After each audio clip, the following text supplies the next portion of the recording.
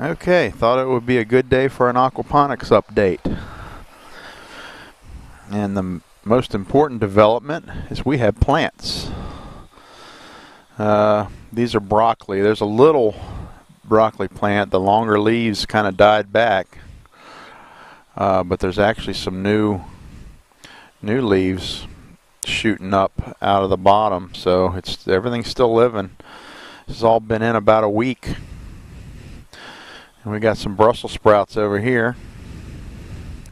4 of them. So we got 4 of each plant.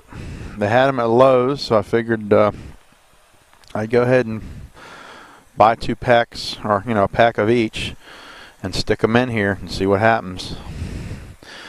We've had some very warm days. It's still getting cold at night. It was we had frost last night, but everything still looks lively, as are the fish down there.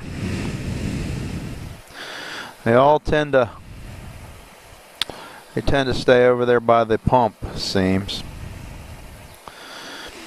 And I added a bucket. I saw somebody's video on YouTube that had a bucket, and I drilled some holes in it. Had to put a brick and a rock on it to hold it down. But it gives some cover for the fish to swim in and out of.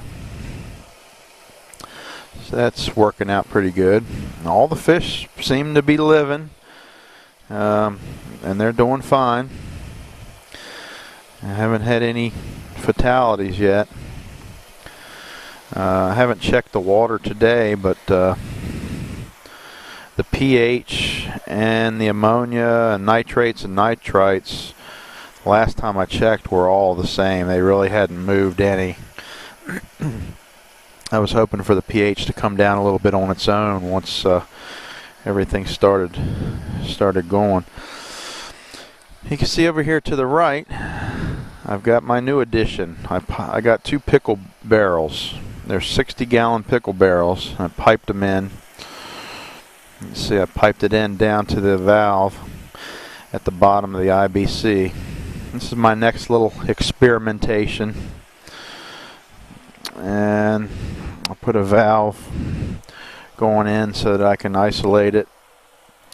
And then down at the bottom there, I just put it like a clean out tee with a plug in it, because it's cheaper than putting another valve, a 2-inch pipe.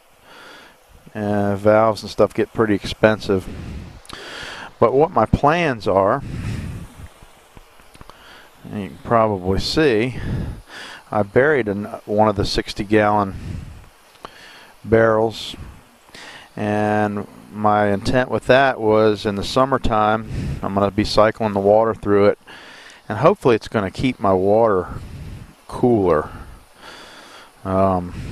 We get pretty hot here in North Carolina, so I was a little concerned of the water temperature getting up high.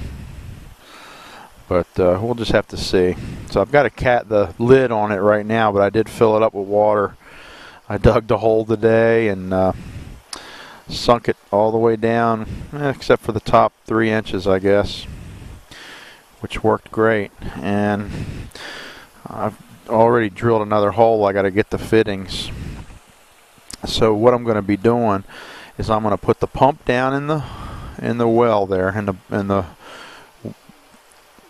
the barrel that is buried. This barrel right here was just kind of an addition. I was thinking maybe to isolate fish if I ever needed to, or who knows, maybe to put some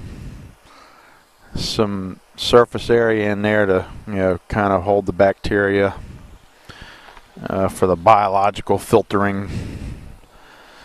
But at any rate, I always got to be doing something, so that's what I'm playing with now.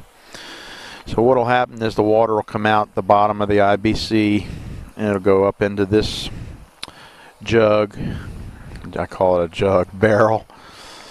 And as the water is pumped out of the barrel that is buried back into the grow bed and spray bar, I'm going to orient the fitting over here so that it'll keep a constant level on the IBC and the barrel.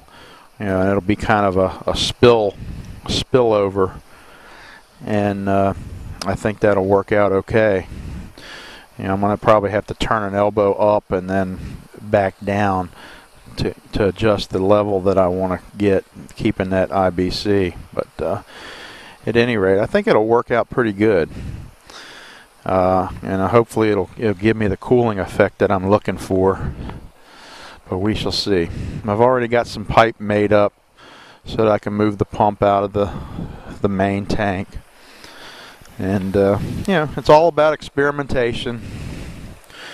I like to play, keeps me out of trouble, so video's getting kind of long, so I'll go ahead and say goodbye for now, and when I have some new information, I'll post another one. Hope everybody's doing well. Take care.